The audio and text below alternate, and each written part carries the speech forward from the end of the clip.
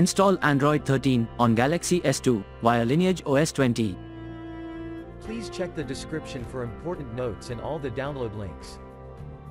First download ROM and GApps packages, then transfer the downloaded files to the phone storage. Link is in the description below. Step 2. Boot your device into TWRP recovery. Once in TWRP, click on Wipe, Advanced Wipe, and select the check boxes, as shown in the image, excluding internal storage. Step 4. Swipe the button to wipe the device. Step 5. Go back to the recovery main screen, and tap on the Install button.